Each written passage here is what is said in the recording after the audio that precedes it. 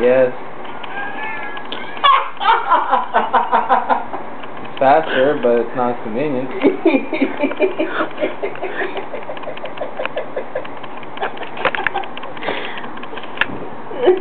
Okay, then if that's what you want to do, then let's do.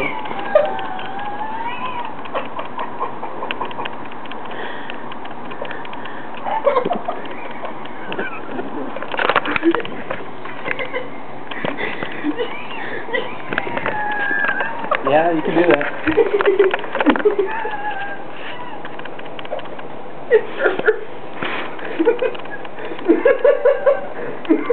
Yeah, if you want, you can mix it with probably good.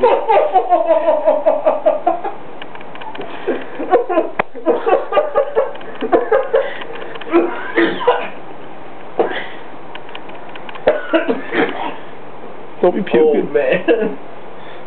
Sorry, bull, hang in there.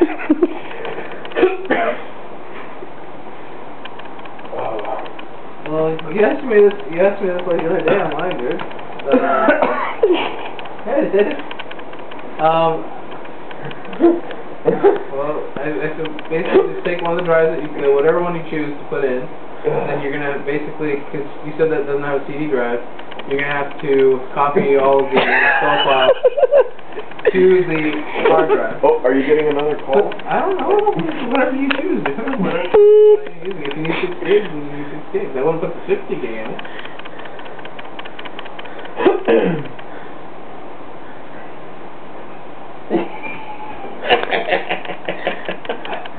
Really, honestly, I think you're wasting your time with that computer, dude. I mean, you could, that terminal computer, you can just, like, buy another computer for, like, $200 From Dave. It's, like, way better and not have any of these issues.